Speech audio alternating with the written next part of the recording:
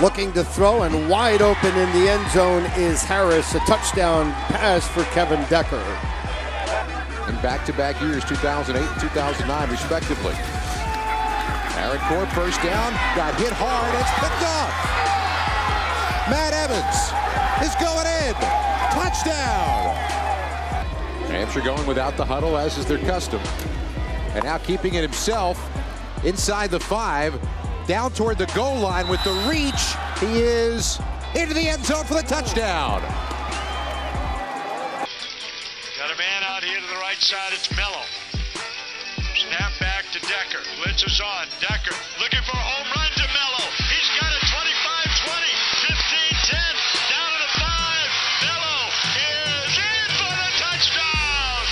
Brian Ciccone, the end in tight on the right side. The handoff is kept by Decker again. He's going to walk this one in. 3-yard touchdown run. Decker on 3rd and 10 looks to throw.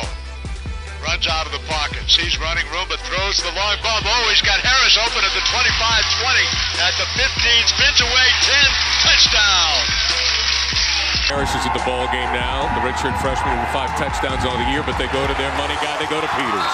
Touchdown, Wildcats. Joey Orlando.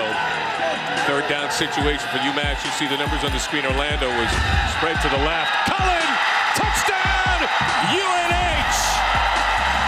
Getting the ball at the 3. Handoff over to Setian. Touchdown, Chris Setian. Decker may do it himself. He's up over center. He goes forward. He needs a push, and he comes in for the touchdown. 3rd down play. Decker to pass. Rushes on for the end zone. Right-hand corner. Caught.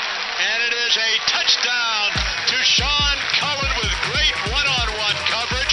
Ball perfectly thrown. 19-yard touchdown pass. Quick snap. It comes over to Peters. Peters will bring it in for the touchdown. Decker out of the gun. Has the football. Looks to the left. Throws to the left for Harris. Touchdown!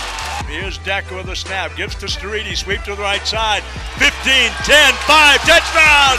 Staridi, 18-yard run. He's trying to escape. He's back to the 15. Looking to throw. Does throw. Intercepted. Wildcats have the interception by Chad Wilkes, and that should do it. The Cats should be NCAA playoff bound.